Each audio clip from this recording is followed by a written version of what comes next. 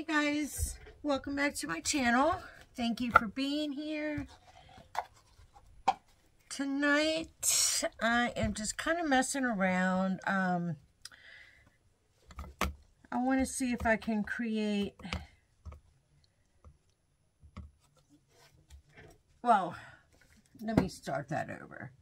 I'm using a few different color shift pigments, and I'm just going to use those with one other color and see how well the color shift shows up, and if we can just get a really cool design, minimal, because I am working on,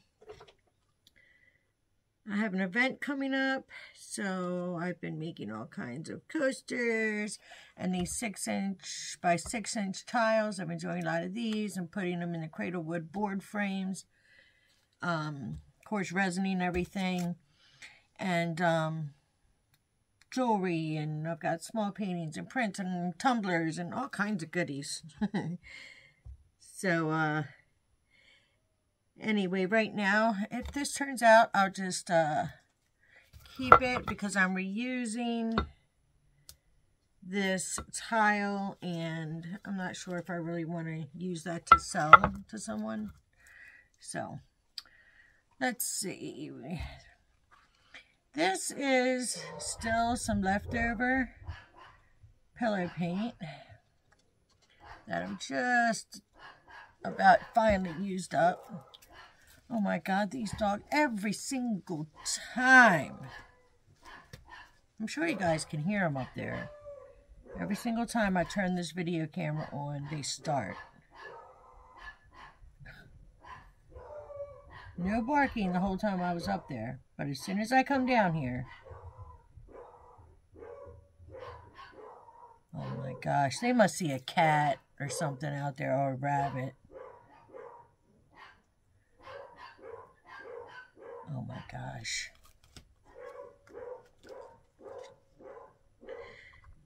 If that's actually too loud when I watch this back, then I guess I'm going to do a voiceover. This is a faux black pillow.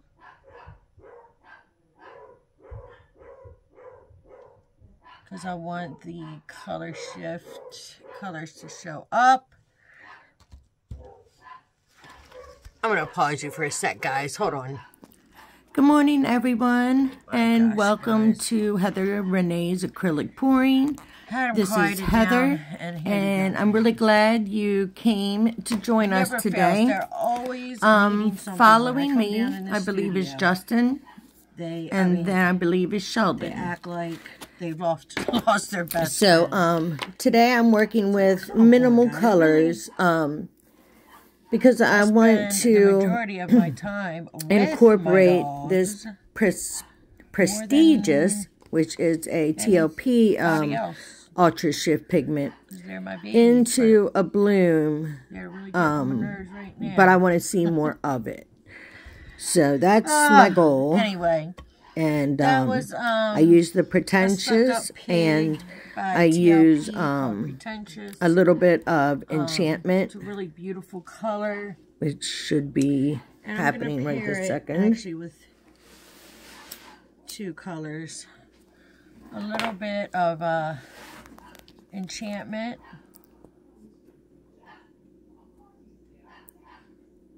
Oh, I'm gonna bust her little butt.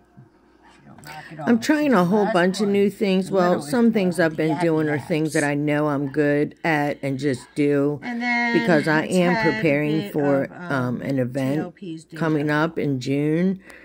So, and that's TLP Deja Vu. And let's see if we can come up with something. So I'm trying to get as many variety pieces that are good sellers done. So I've been super busy with that stuff. White and paint spray, and I like to make these, whether for an event or just, you know, for someone else to buy, you know, for sales.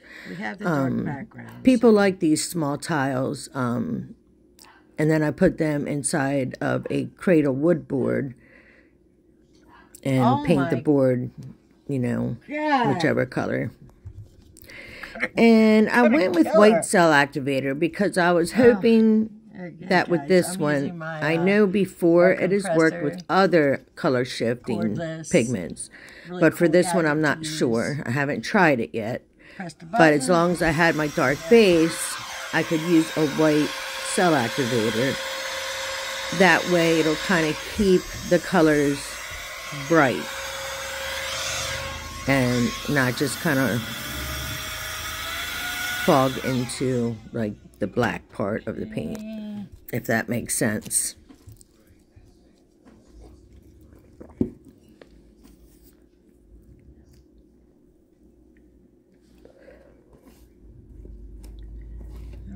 Not like in that big chunk of the white cell activator. And I think I am able to fix it a little bit. And right now you're not seeing too much of the Pretentious color shift. It might look nice once I stretch it out. And I don't know if I wasn't really too thrilled that we got some gray. I don't know if I blew too hard and got down into the pillow paint, or if that's a little bit of the gray and white, or I'm sorry, black and white mixing. But it looks like I got too far into the pillow paint to me on that one. But I do a fix on that. I mean, it never fails every single time. Here I'm just getting my edges so I can have a nice smooth flow while I'm spinning this thing and seeing where it's going to lead me. You can start to see the color shifting coming through. I didn't think it was going to spin that forward. This is a paint shirt anyway, so not that it really matters, but...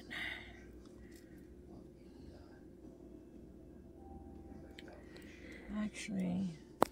That line right there on the right corner, right by the black, that is the color shift. Now my glare, there, that line right there. It's a purple line, and there is that like turquoise line. That's one of the color shift colors.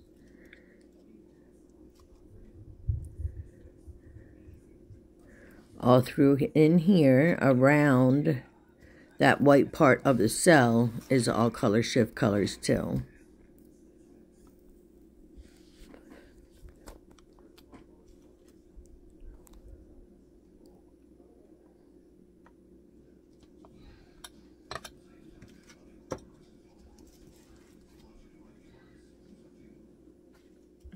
Right. Oh, my cells are already a little bit kind of warm. I'm not happy either about the way my cells kind of tilting it, just like stopped in that one area.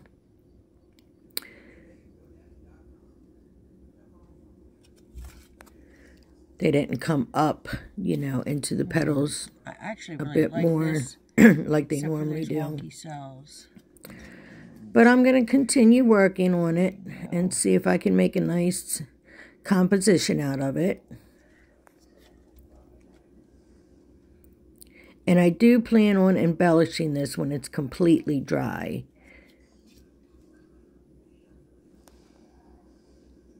Just with some lines, some white to help with the lacing and cells.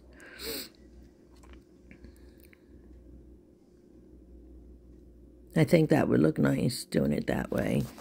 I'll see how it looks when it dries to really make that determination. But if I'm not very happy with the way it dries, then that's what I'm going to do. Give it a little more interest. I'm going to leave it dry. I'm going to see what it looks like dry. I might actually...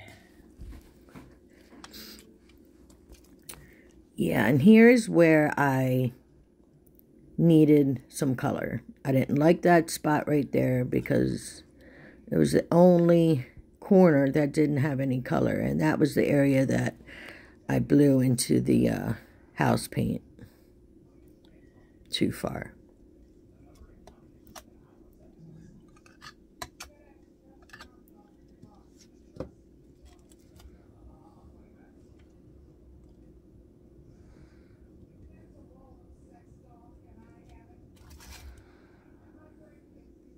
I like that better. Yeah, that's better, I think.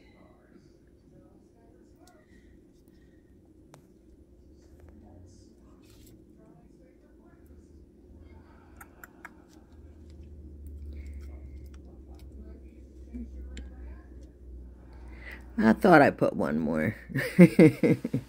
I just kind of wanted that whole side over there covered, you know, the best that I could get it to, you know, match the other corners.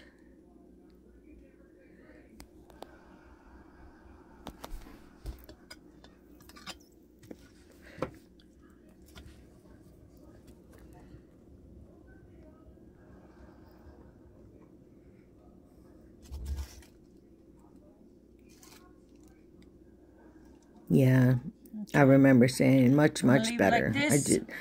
We're gonna see and watching it it back again, I do like that much better. I'm glad I did that. I can't see my color shifts very well. Usually I can get these 6-inch tiles done pretty quickly. For some reason, this one took me a little bit longer. I know you guys won't be able to see it in this light, but that's how it goes sometimes. I could get a 12 by 24 done in a couple of minutes sometimes, and you know, and then other times my video ends up being an hour long. So it just all depends. You hear I'm trying to get those white dots that are poking out. I can't stand those things. And again, once it dries, if I need to touch those up some more, that's what I'm going to do. You should not torch house paint. I should have just done that instead of wasting my time doing it this way. Create a skin on top of the paint, and it won't flow.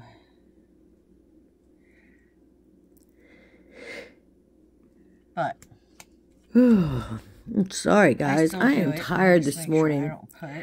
We've been so busy. Well, I've been busy with the event I have coming up. I'm really excited about it. It's coming up in June. And I'm doing it through Bark's Animal Shelter and Rescue. And got all kinds of pretty jewelry made and tumblers and all kinds of good stuff. And little 6-inchers and 4-inchers and coasters. So that's kept me extremely busy. And I'm just fixing my edges here, and then you'll be seeing the the wet result. And then after that, Mr. Justin will be showing us something really cool, I'm sure. I can really see the So he's going to be up next after me. Stuck up pig in here. And I also want to thank you guys for coming and checking my video out.